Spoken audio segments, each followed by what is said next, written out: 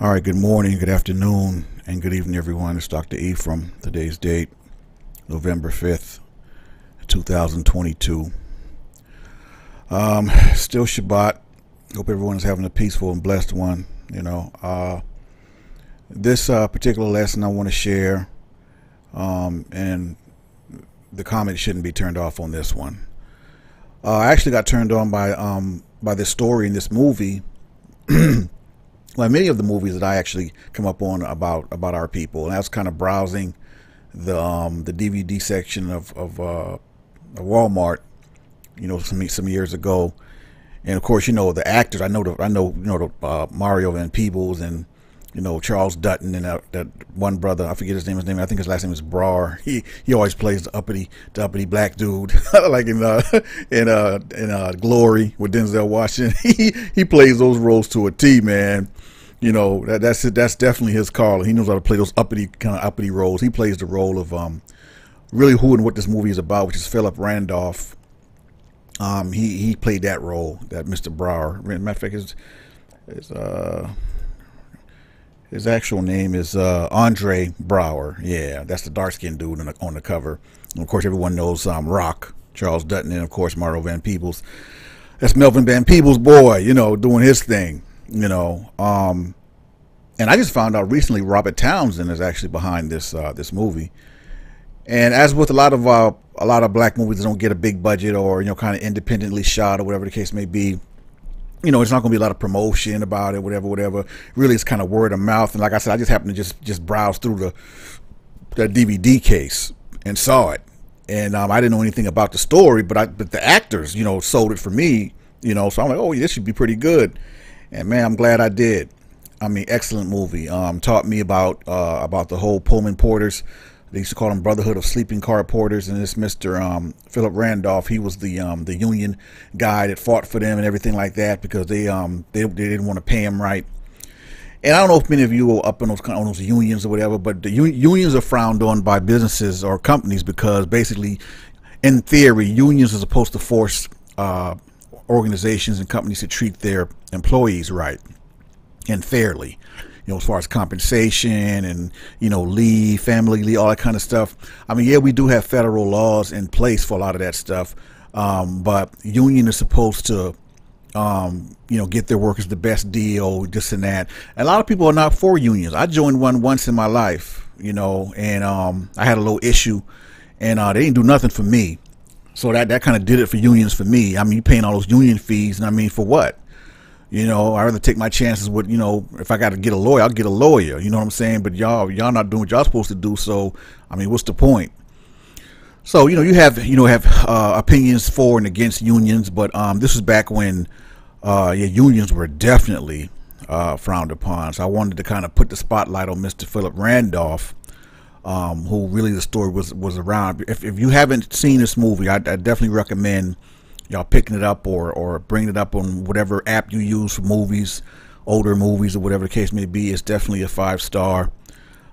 It's got everything, it really is. It's a great movie, man. I hate that, majority of our people have probably never even seen it, right? So definitely get the movie. So, all right, that being said, hold on, give me 1 second. All right, and the spotlight is on Mr. A. Philip Randolph, and the A stands for Asa.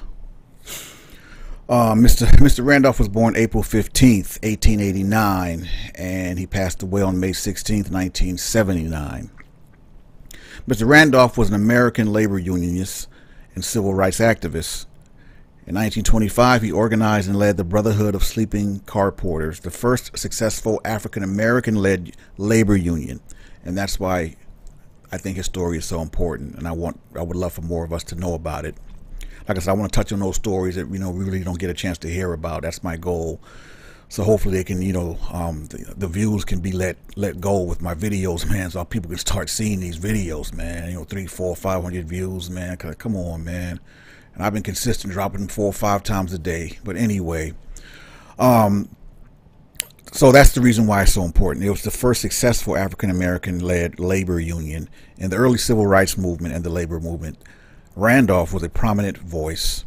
His continuous agitation with the support of fellow labor rights activists against racist, unfair labor practices eventually helped lead President Franklin Delano Roosevelt to issue Executive Order 8802 in 1941, which bans discrimination in the defense industries during World War II. The group then successfully maintained pressure so that President Harry S. Truman proposed a new Civil Rights Act and issued Executive Orders 9980 and 9981 in 1948, promoting fair employment, anti-discrimination policies in federal government hiring, and ending racial segregation in the armed services. Mr. Randolph was born and raised in Florida. Although he was able to attain a good education in his community at Cookman Institute, he did not see a future for himself in the discriminatory Jim Crow era South and moved to New York City just before the Great Migration. There, he became convinced that overcoming racism required collective action, and he was drawn to socialism and workers' rights. He unsuccessfully ran for the state office on the socialist ticket in the early 20s, but found more success in organizing for African American workers' rights. In 1963, Randolph was the head of the March on Washington. See, I didn't know that. Which was organized by Bayard Rustin, at which Reverend Martin Luther King Jr. delivered his famous "I Have a Dream" speech. Randolph inspired the Freedom Budget, sometimes called the Randolph Freedom Budget, which aimed to deal with economic problems facing the black community. It was published by the Randolph Institute in January 1967 as, quote, "a freedom budget for all Americans," end quote. All right, shortly after Mr. Randolph's marriage, he helped organize the Shakespearean Society in Harlem. With them, he played the roles of Hamlet, Othello, and Romeo, among others. Mr. Randolph aimed to become an actor, but gave up after failing to win his parents' approval. In New York, Mr. Randolph became familiar with socialism and the ideologies espoused by the industrial workers of the world. He met Columbia University law student Chandler Owen, and the two developed a synthesis of Marxist economics and the sociological ideas of Lester Frank Ward, arguing that people could only be free if not subject to economic deprivation. So true. At this point, Mr. Randolph developed what would become his distinctive form of civil rights activism, which emphasized the importance of collective action as a way for black people to gain legal and economic equality. And we've been fighting for that since the first slave ship touched down in some way. It's been on ever since, as we used to say. To this end, he and Owen opened an employment office in Harlem to provide job training for Southern migrants and encouraged them to join trade unions. Here we go. Randolph's first experience with labor organizations came in 1917 when he organized when a union elevator operators in New York City was organized. In 1919, he became president of the National Brotherhood of Workers of America, a union which organized among African American shipyard and dock workers in the Tidewater region of Virginia. The union dissolved in 1921 under pressure from the American Federation of Labor. His greatest success came with the Brotherhood of Sleeping Car Porters, which is what that movie 10,000 Black Men Named George is centered around, who elected him president in 1925. This was the first serious effort to form a labor institution for employees of the Pullman Company, which was a major employer of African Americans. The railroads had expanded dramatically in the early 20th century, and the jobs offered relatively good employment at a time of widespread racial discrimination. Because porters were not unionized, however, most suffered poor working conditions and were underpaid. There we go. Under Mr. Randolph's direction, the BSCP managed to enroll 51% of porters within a year, to which the Pullman responded with violence and firings. In 1928, after failing to win mediation under the Watson-Parker Railroad Labor Act, Randolph planned a strike. This was postponed after rumors circulated that Pullman had 5,000 replacement workers ready to take the place of BSCP members. As a result of its perceived ineffectiveness, membership of the union declined. By 1933, it had only 658 members, and electricity and telephone service at headquarters had been disconnected because of non-payment of the bills. Wow. Fortunes for the BSCP changed with the election of President Franklin Delano Roosevelt in 1932. With amendments to the Railway Labor Act in 1934, porters were granted rights under federal law. Membership in the Brotherhood jumped to more than 7,000. After years of bitter struggle, the Pullman Company finally began to negotiate with the Brotherhood in 1935 and agreed to a contract with them in 1937. Employees gained 2,000 in pay increases, a shorter work week, and overtime pay. Mr. Randolph maintained the Brotherhood's affiliation with the American Federation of Labor through the 1955 AFL-CIO merger. Through his success with the BSCP, Mr. Randolph emerged as one of the most visible spokespeople for African American civil rights. In 1941, he, Bayard Rustin, and A.J. Muste proposed a march on Washington to protest racial discrimination in war industries, an end to segregation, access to defense employment, the proposal of anti-lynching law, and of the desegregation of the American armed forces. Mr. Randolph's belief in the power of peaceful, direct action was inspired by Mahatma Gandhi. And, real quick sidebar, it seems like Dr. Martin Luther King probably took some pages out of his book, Mr. Randolph's book. Yeah, how about that? See how that works? See how that goes? Yeah, that just hit me. Mr. Randolph threatened to have 50,000 blacks march on the city. It was canceled after the President of the United States, Franklin D. Roosevelt, issued Executive Order 8802, or the Fair Employment Act.